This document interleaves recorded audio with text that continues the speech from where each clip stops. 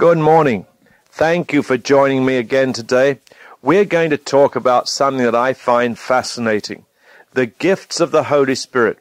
Now, on Monday, I talked to you about the baptism or filling of the Holy Spirit, that it's when we truly surrender to the Lord Jesus Christ that the Holy Spirit can take over in our lives. The block for every Christian is self, and self has to be surrendered to the Lord. And by the way, I don't think that's a once-for-all deal. I think if you surrender everything to the Lord this morning, you're going to have to do it again tomorrow morning. And if you're having a bad day, you may have to do it at lunchtime. And even when you get home. It's an ongoing experience of totally surrendering everything to Him until I can say from the heart, Jesus is my Lord. He is in control of my life. Now that's a big step. Once the Holy Spirit is fully in control, He can produce gifts in us. Now, let me say straight away, these are not abilities, these are not talents. This is something the Holy Spirit produces in the life of the Christian believer. Do you understand that? It is not something that comes naturally. It is something that comes supernaturally. And obviously, if that is true, the life in the Holy Spirit is life in the supernatural. Therefore, if things happen that don't generally happen in life, we should not be surprised. We should just rejoice. This is God at work by His Holy Spirit. Now, let me read to you. 1 Corinthians chapter 12, verse 7. Again, if you're driving to work, I'll read. If you're at home, get your Bible. 1 Corinthians 12, verse 7. Now to each one, that's each Christian individual filled with the Holy Spirit, the manifestation of the Holy Spirit is given for the common good. The gifts of the Holy Spirit are for the good of the whole body of Jesus Christ. All right, what are they? Verse 8. To one that's given through the Spirit the manifestation of wisdom, to another the manifestation of knowledge by means of the same Holy Spirit, to another faith by the same Holy Spirit, to another the manifestation of gifts of healing by the same Spirit, to another miraculous powers, to another prophecy, to another the manifestation of the distinguishing between spirits, to another the ability to speak in different kinds of tongues, and to still another the interpretation of tongues. Now notice verse 11. All these are the work of the one and the same Holy Spirit, and He gives them to each person just as He determines. So first of all, these gifts of the Holy Spirit, these manifestations of the Holy Spirit, are given for the good of the body of Jesus Christ, and it is the Holy Spirit who decides which manifestations to give. It is all the work of the Spirit. Now, having said that, we'll look at it more closely and see the individual manifestations and try to explain these and talk about them. But know again that it is the Holy Spirit at work. And if it's the Holy Spirit at work, He's going to do something different. We know from the Word of God, God's ways are not our ways. God's thoughts are not our thoughts. His thoughts are higher than ours. All right. Then if His Holy Spirit is within us and begins to manifest Himself through us, He's going to do things that are different. And I think some Christians have never got hold of this. They don't seem to understand it. They always want the Lord our God to work in the same way that they work.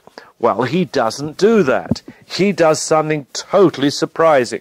And then they say, well, that's not of God. Well, of course it's God. This is the way He works. Let's go back to verse 8. To one person is given through the Holy Spirit the manifestation of wisdom. Now, let's take a little example.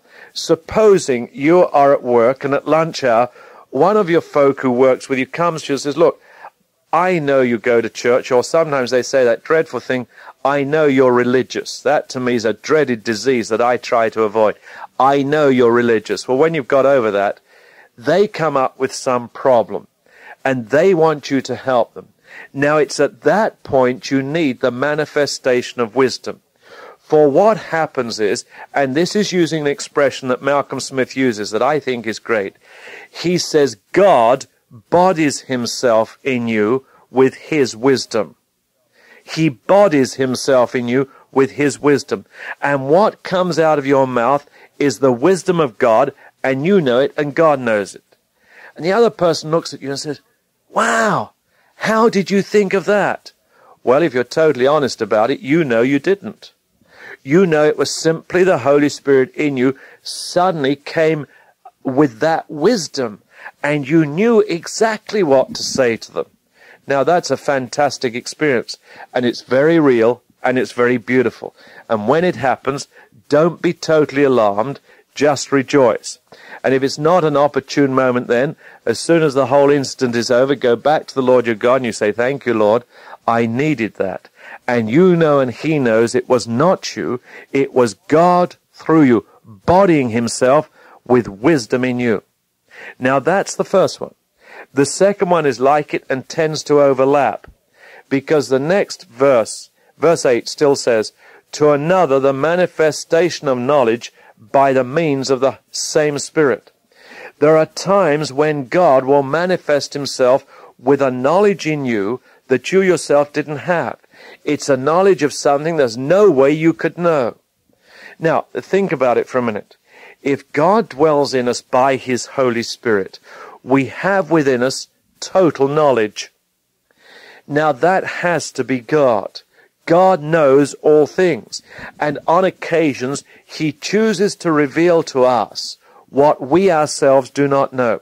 For example, for some preachers, when they're preaching or when they're leading a service, God will show them something in a person. For example, he'll say, there is that woman, and the individual can see them, and they have this particular physical problem. Now, I have a friend who has a ministry not far from here, and he has this gift of knowledge to an incredible degree. The late Catherine Kuhlman did. Catherine Kuhlman could stand on a platform with 7,000 people in an auditorium, and she could point to the top balcony, and she said she couldn't even see a face there, but God was showing her that a person up there was being healed of cancer. And because it was God, he was always right. Never any exception to that. When it is God giving the knowledge, he is always right. My friend has the same experience. He says, now, there's somebody here, and he can point to that part of the church, and this is the problem. And he's always right, because it's not him. Do you understand that? It is not human. It is divine. It is not human. It is a manifestation of the knowledge of God. That's what we mean by the gifts of the Holy Spirit. And yes, they do take place today. And if your church says they don't, bless their hearts, they're missing all the fun. There is a tremendous move of God's Holy Spirit. And why shouldn't God manifest himself? You see, what we have to be careful of as individuals, because of our ideas and our doctrines and our belief, we mustn't block what the Lord our God wants to do. Let's go on. We don't want to miss too many of these, and we have restricted time. Verse 9. To another, the manifestation of faith by the same Holy Spirit. Now you say, just a minute, Richard. Every Christian has faith. Well, that's true. But there's faith and faith. And what we're talking about here is God's faith being bodied in a person. Now, when it's God's faith, it is something incredible. And if ever you experience this with yourself or with someone else, as they begin to pray, or you're praying with someone else, you feel a faith that you can almost taste. It is incredible. There is such a certainty in that prayer. There is absolutely no doubt in that person's words or in your words.